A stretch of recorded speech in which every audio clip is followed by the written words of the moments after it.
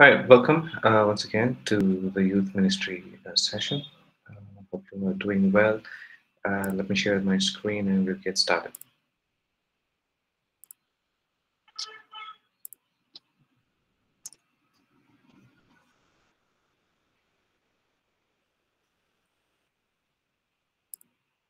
Okay.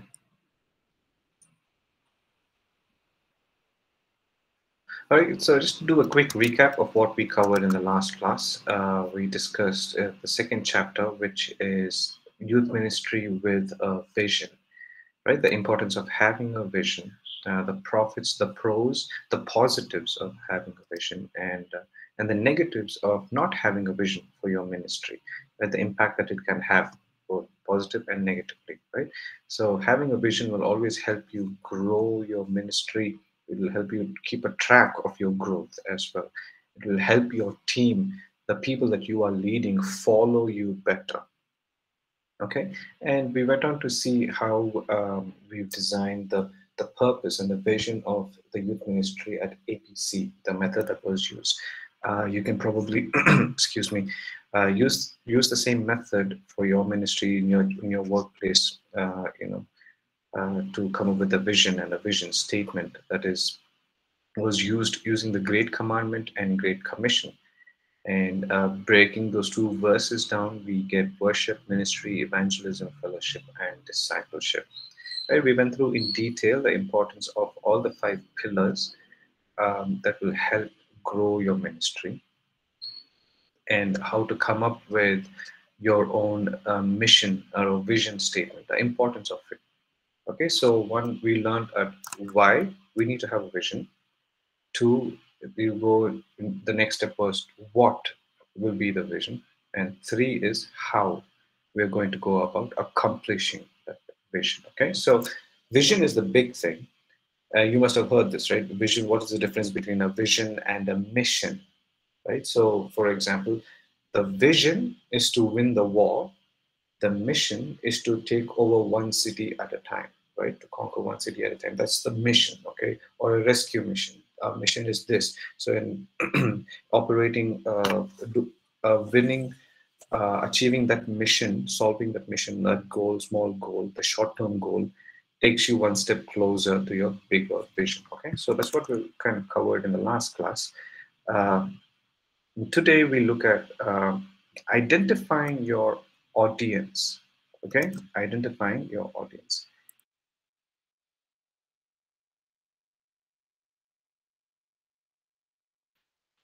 Sorry, I'm just having a little bit of allergies.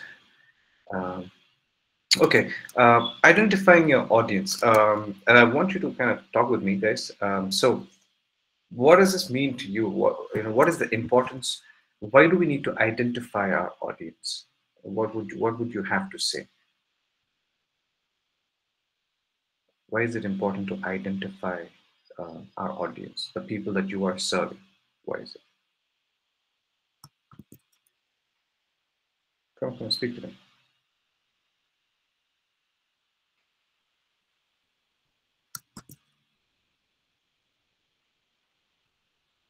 Dave, Kanan,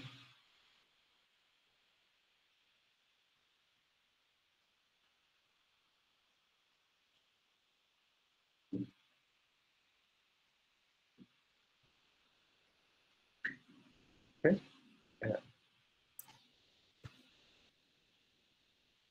we must speak things according to our audience. We must speak things according to our audience, okay? Making plans for a specific group would be easier. Yeah, making plans for specific group would be easier. Easier in what, Dave?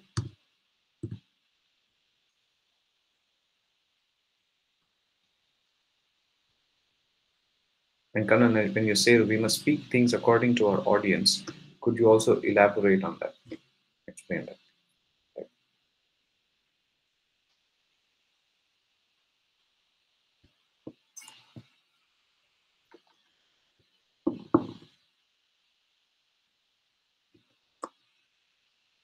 Right? To relate to them emotionally, spiritually. Okay.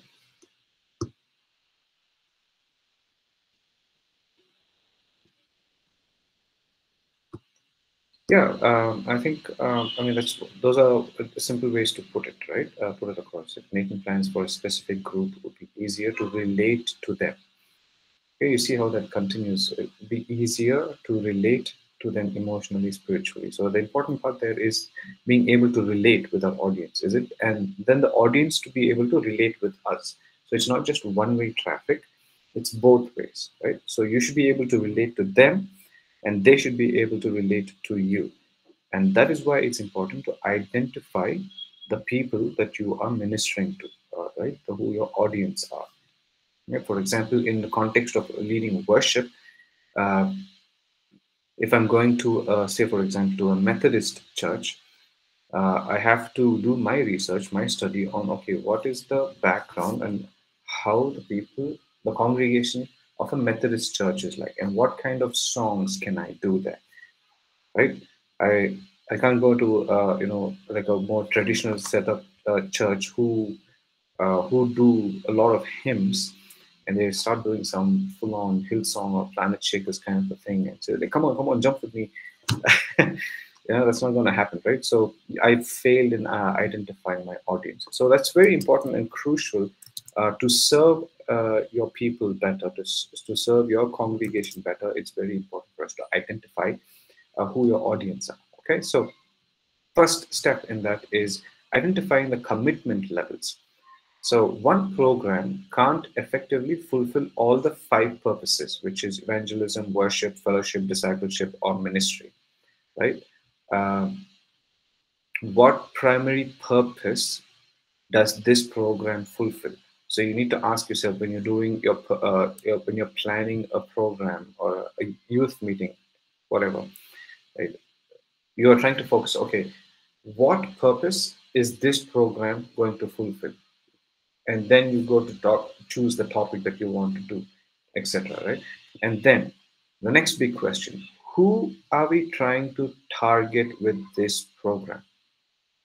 And who are we trying to target with this program? Okay, and once again, coming back to the point, one program can't effectively target all youth. One program can't effectively target all youth. And what do you mean all youth? Why can't it target all of them? Like, everybody's youth are youth, right? What's the big deal? How can they be different? But then, if you look at the passage below, there are at least, I'm saying, at least five types of youths. Okay, the list doesn't end there. Okay, it can go on, but just a few examples. So there can be a youth who is not a Christian, or there can be a youth who's new Christian, right? Or there can be a youth who knows a great deal about the Bible, but is apathetic about most things we do. Is like, okay, I know a lot about this thing, the Bible, but okay, the growing student or the spiritual leader who's like, full on committed and whatnot, right? There could be a youth who is forced to attend a youth meeting because their parents told that youth to attend. Okay, so you see, right? That's just a few examples of how the we can't just come to a youth meeting and say, okay, youth meeting, or the ages are from 17 to 33. They are all, youth. They're all in the same stage in life now. Out of out of the 50 people that come to your youth meeting, there could be all these people in the different categories, right? And so, who do we cater to? This youth meeting, I'm going to focus on the spiritual leaders, on how I'm going to equip them even more. Okay, so that could be the topic can be a little bit more theologically heavy, slightly, right? You can talk a more advanced topic, or the non-Christian. You can have like an evangelical youth meeting. Okay, so I'm going to talk about the love of Jesus, etc. The new Christian, you can talk on the discipleship topic, that how they can grow in their journey as a new Christian, etc., etc. Right? So you know your audience. You kind of have an idea of who you have, and then you start planning the events. Like, you start doing it backwards. Okay, so coming back to the point of identifying your audience. Now, this is a very popular, diagram, so to speak, image that tells us usually where your congregation is. Okay, so you have the core people. Okay, like they are part of your core team. They're they're part of all the decision makings. And then you have those in the committed circle. Okay, you have your volunteers who are committed. Okay, they will come. They will Sunday after Sunday. They will they will set the stage. They will set the chairs. They will clean the chairs. They will sweep the church, clean the church, etc., etc. Okay, they are committed people. They are part of a life group, whatnot, etc. And then you have those in the congregation who will faithfully come Sunday after Sunday, and but that's about it. And then the circle keeps getting bigger. And then you have the crowd. These are the kind of people, okay, even before the pastor says the benediction, escape. Okay, they don't want to meet people, they don't want to have anything to do with that. They just want to put an attendance. Once again, it's like, okay, I'm here because my parents wanted me to go here. I'm here. I came. I listened to the message. Even before the benediction is done, they're out of there. And then they're coming, like the other circle who don't, they just don't care. So you have all these people, right? And now we have to identify like who's in our audience. So the goal is, although this is relevant, this can be relevant to most of the churches, congregations in the West and whatnot. At APC, and according to my observation, not all of them are relevant. Uh, you know, I could, based on the observation, we could relate to crowd, the congregation, community, and the core. These were the 5 audiences that we could observe and identify. Okay, only 3: the crowd and congregation. I'm kind of merging them together. Okay, so what do they mean? The crowd and the congregation people. They attend church. They may or may not have given their lives to Jesus. They are shy and introverts, right? They just escape after service. They don't want to meet with people, talk with people. They don't want to have coffee, hang around, and whatnot. Okay, so you get what I'm talking about, right, guys? I hope you are. So they are the people in the outer circle, right? The crowd and the congregation circle, right? They attend church, all good, but they're not committed yet. That's where community comes in. Okay, now the circle is getting a little bit smaller. There is a bunch of people, there is a group of people, not only attend church, but they are committed to growing spiritually. And they also volunteer in different ministries. Okay, and then not necessarily proactive, but definitely interested in growing. What do I mean by that point? Are not necessarily proactive means they don't necessarily make the first move and say like, can I help in this? I want to do this. Can I do this? Can I help? No, that's being proactive about it, right? But every time you approach them to help you, they will always be ready to help you. Okay, so they are the audience in the community circle. And finally, you have those in the core circle. They not just attend church, not only are they committed to growing spiritually, not only do they volunteer in different ministries, but they are proactive. They make the initiative. They take the initiative. It's like, okay, hey, where can I help? What are we going to do about this? Can we do this? Can we do that? Right? They're committed to doing ministry. It is these kind of people who go on to become life group leaders or youth core team leaders. And then from there on, you see so many youth core leaders grow into different levels of ministry in church. Okay, so this is what we'll call it as a circle of commitment. Okay, this is the circles of commitment. So as the circle becomes smaller and smaller, right, the commitment level increases, but the people decrease. Why? Because the commitment is a lot, right? And actually, I would recommend this book called The Power of Commitment it's an APC publication, which you can download it from our website, apcwo.org/books.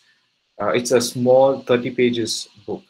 I would encourage you to read that book, and also possible you can teach that book, into your church members, to your youth leaders and whatnot. It teaches the importance of commitment, right? The characteristics of an individual with who is committed. Okay, so each group size will decrease as commitment increases. The circles of commitment remind us of our potential audience. Okay, this is why we learned about that circle. The circle of commitment will show us our potential audiences, who's in the audience.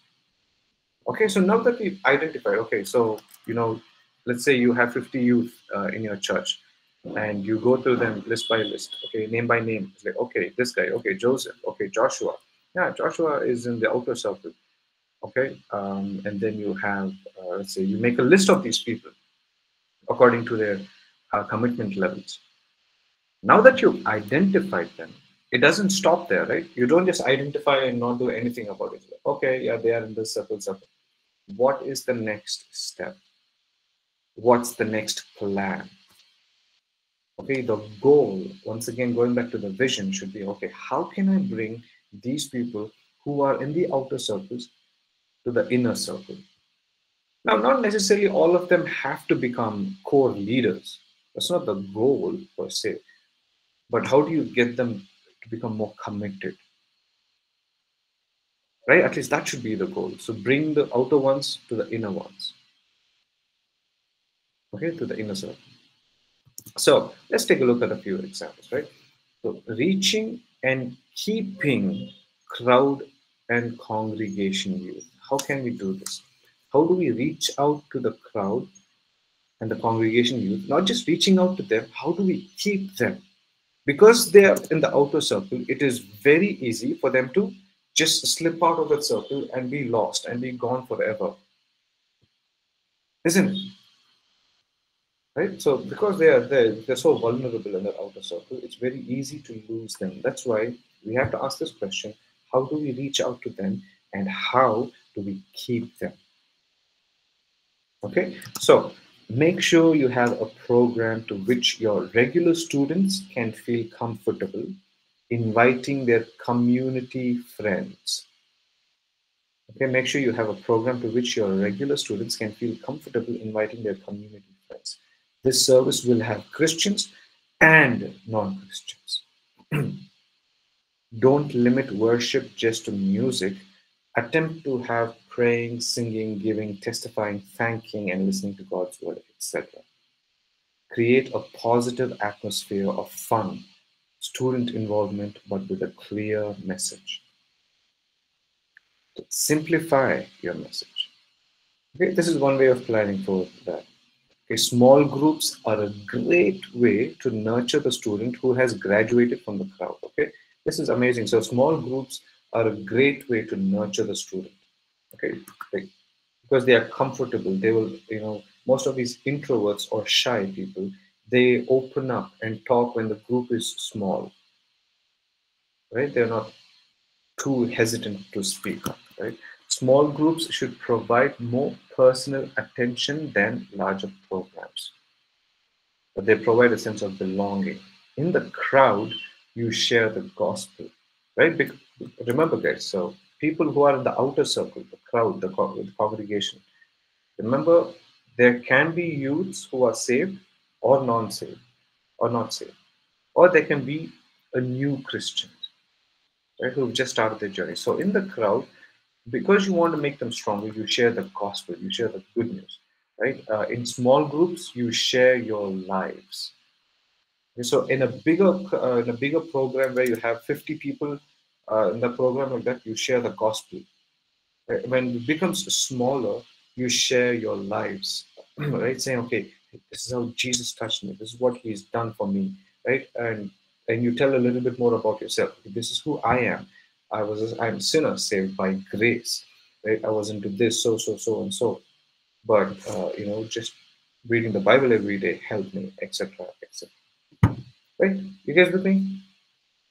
And I'm talking too much, but I hope you guys are with me. Okay. Yeah, thanks, Dave. Okay, and then we have preparing community youths. Okay, so remember this. The first one is point was about how do we reach and keep the crowd and congregation youth. Okay, it's all about reaching out to them and keeping them. The next thing, the people in the next inner circle is the community, isn't it? So preparing community youth, we now prepare them to for what? Let's take a look at it. Encourage spiritual habits through the small groups of the congregation. Okay? Encourage spiritual habits through the small groups of the congregation. Have consistent time with God through prayer and Bible reading. Have an accountable relationship with another Christian. Okay, having encourage them to find a mentor. Understand the understand and participate in giving and in tithing. Memorizing scripture, studying the Bible, communicate ministry messages, etc. Help students discover the spiritual gifts. Okay, so here we are preparing the community youths to become the core youth members. Okay, you're molding them, you're encouraging them, you're training and equipping them. And then finally, the core team members, we don't really have much, but to just challenge them more. Okay, challenge them to do more. If they're not leading a life group yet, you tell them, okay, why don't you start a life group by yourself, right, etc., etc. So those are the simple ways of identifying your audience, and not just identifying them. How do you, reach out to them? What do you do to, to keep them and to prepare them, right? So that's just a simple chapter 3. Yes. Okay. Just at this point, do you have any questions? Anything that you would like to share, Thomas, Siddharth? To see you, Siddharth. Any questions?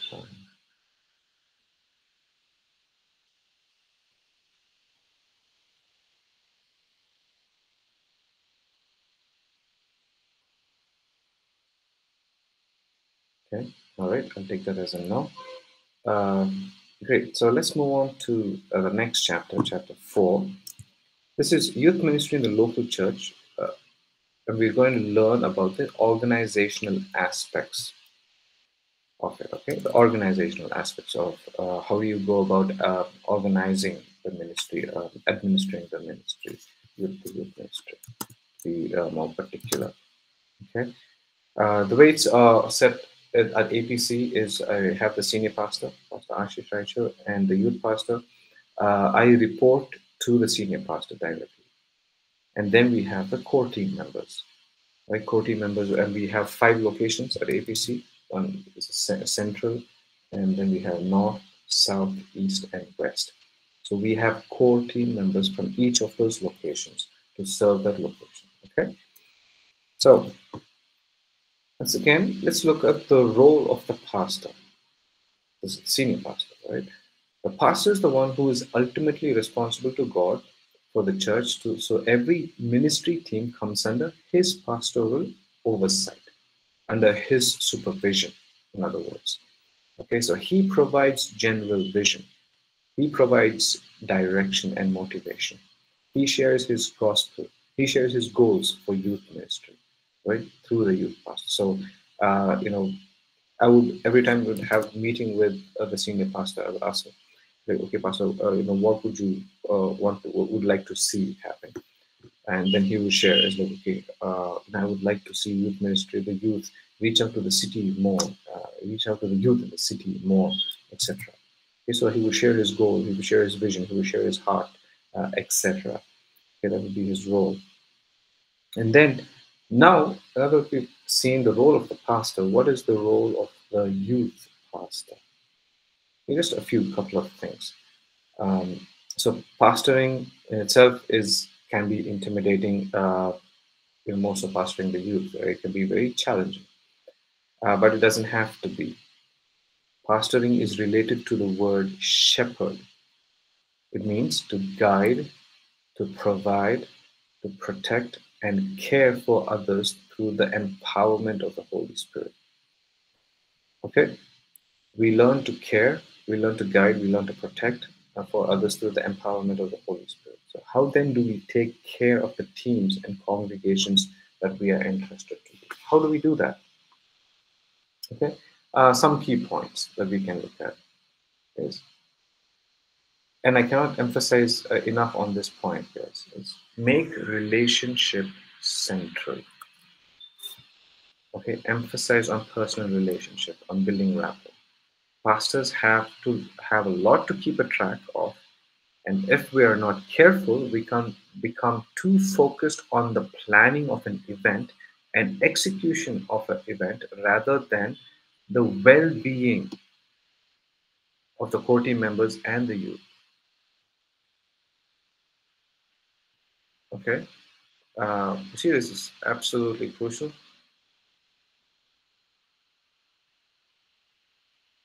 We can get so busy in just planning for a program, for an event and whatnot, and then you completely lose track, a vision of being able to care for the core team members and the youth.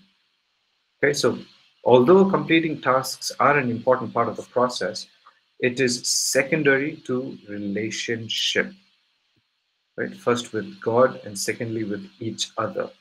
Okay, once again, do you see how it is in line with what we get from the greatest commandment that Jesus said, love the Lord your God with all your heart, soul, mind, and strength. Okay, make sure your relationship with him is right. Okay, your life is a lifestyle of worship. And then it leads to the next part of the commandments. Love your neighbor as yourself. Okay, first with God and secondly with each other. In James chapter 2, he says this is a royal command, isn't it? So if we miss this, we miss everything. Okay, you miss that point, you miss everything. And the second part is in line with the first one, that when your relationship is central, you will lead your people with care. Okay, and a simple old quote, it says, the youth don't care how much you know until they know how much you care. Okay, the youth don't know how much you know until they know how much you care. Okay, so as a youth pastor or as a church leader or whatnot, uh, you can have all the degree in the world, you can be a master and so, etc., etc.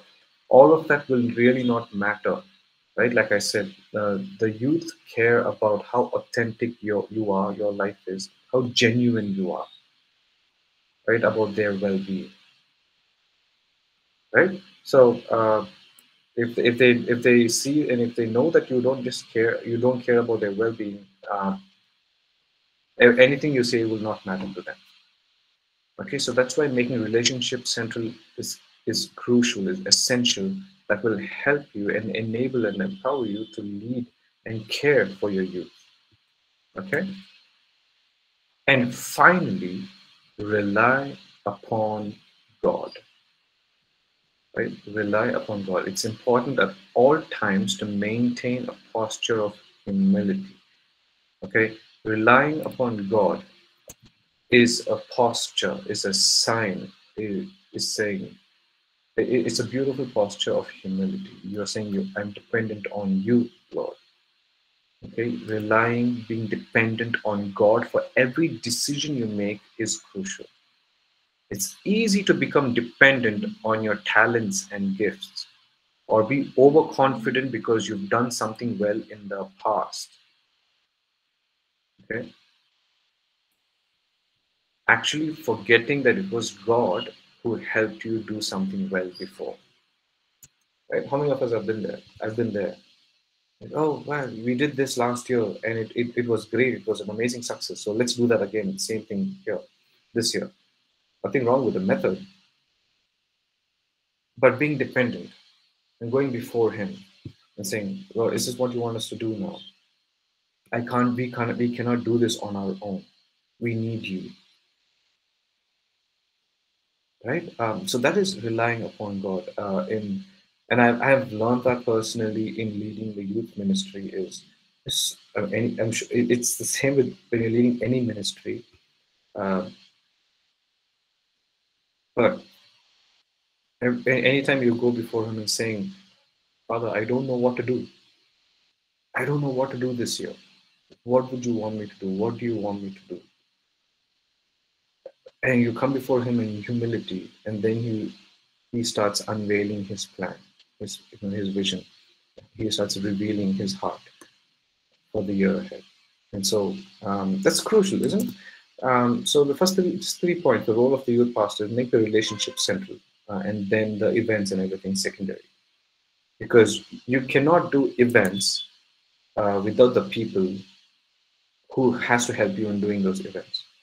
You need to care for the people who are volunteering, who are giving their time, their energy, their everything in helping you do that event, right? So it's not like you're being sly and using them. Okay, let me just do this so that I can use them to get this thing done. You need to check the intention and the motivations of your heart, isn't it? Um, right? We don't use them or um, abuse any individual when they're volunteering, right? You are genuinely interested in their life, right? And then you seek God genuinely to help you in your journey, in your walk, in your ministry. Okay, so that is the role of the youth pastor, and some of the things, like I mentioned, we have the core team, right? So first we have the senior pastor, and then the youth pastor, and now we have the core team. What is their role? Right, so the core team will comprise of a few selected youth leaders from each location. The core team will work with the youth pastor to plan, organize, and mobilize the youth to help fulfill the vision and the mission of youth ministry at APC. Core team members are requested to be regular at the youth core team meetings. Core team members are to lead by example and serve the young people at APC. Okay, and some more responsibilities of the core team members. Core team members will maintain a strong personal spiritual walk with the Lord. Okay, core team members will see their responsibilities as ministry unto the Lord. Core team members will be regular in attending monthly core team meetings, and core team members who are team leaders of volunteer teams will send in regular email updates on their areas of ministry to the youth pastor. Okay, so those are some of the roles and responsibilities of the core team members. And having understood all of that, now we see how some of the events or the youth meetings are organized. Okay, this is how it's planned, because at APC it's a unique situation, and we have 5 different locations, as I mentioned, and since I am not the only present, I can't be at all locations at one time. We have to divide and plan, the meetings accordingly, week after week. So the topics will be focused on how young people can apply the word in their life. The sessions will encourage group discussion in which all young people can share their views, etc. And so the third Sunday, the youth meetings will happen at East and South simultaneously. And if I'm not there in one of the locations, the youth leaders will, lead a session at the location. And every fourth Sunday, we meet at Central. Okay, so this is MYM simply means monthly youth meeting. A pit stop is a combined youth meeting where once in 2 months or once in 3 months, depending on the calendar, where all the youth from every location will meet on a Saturday at Central. That's what we call that combined youth service as pit stop. Okay, so some of the dates that's planned for the year of pit stop is this. I mean, with the topics. So on Jan 26, we had a pit stop. It's like a youth connect. It was a vision casting meet. Then have another pit stop. We called it Dare to Share. This was focused on evangelism, equipping a youth on how to share the gospel. Okay, that's why we called it as Dare to Share. And the third pit stop, April 25th, was focused on the same lines, on equipping the youth in a little bit more in an apologetics way, like learning the uniqueness of Jesus. So we can, if we come across people saying, why should I choose Jesus? Why Jesus? this topic would focus on that. And then we have the youth camp and the pit stop again, and as you can see. So that's how the pit stops were planned, the combined youth service, in other words. And then we have the youth life groups. The youth life groups are the life of youth ministry, and I mentioned this is also the life of the church, right? It's small groups, small house gatherings. This is where relationship, discipleship, spiritual nurturing, care, loving community, and spiritual ministry will happen. Okay, this is where they grow and they are discipled, they're equipped. Youth life groups are part of APC life groups and will be under the oversight of the life group coordinator and also the youth pastor. Okay, so we have separate life groups for young men and young ladies and young couples. So this is how it's categorized. Okay, we have separate LG life groups for young men, young women, and young couples. Okay, and in some life groups, it could be a combination of young couples and young ladies, or you know, so it depends. Youth life group leaders will report back directly to life group coordinator, and we must encourage youth leaders and other young people who are mature to start new life groups. Okay, so that it doesn't just stop in having youth life groups, but we keep preparing. Remember, going back to the audience in the community, is that you prepare them to become life group leaders. You prepare them to become, take on the responsibilities, become more proactive, right, in their journey as leaders. And then we have youth mission trips as well that we planned every once a year. We haven't done that since the pandemic, but it's something that we will be looking forward to do that. Okay? It's a perfect opportunity to be discipled and to serve, to learn more about ministry in itself, right?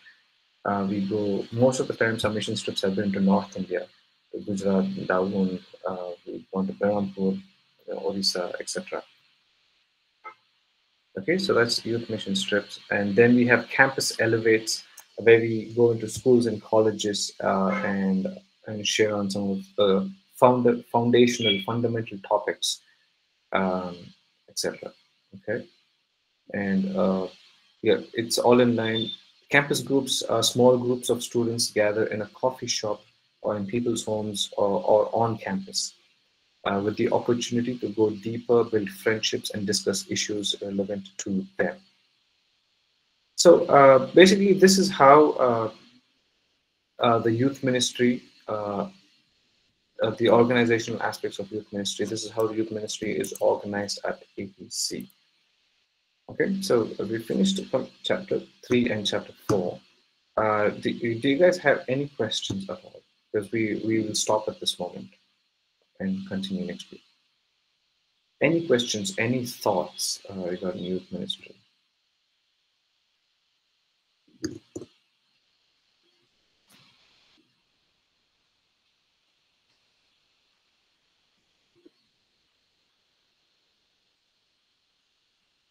Okay, great. Okay, thanks, Dave. Yeah, no questions. All right. I hope you were able to see the assignments that's assigned. Okay, let me just stop the recording for now, and we will continue the next class. Okay.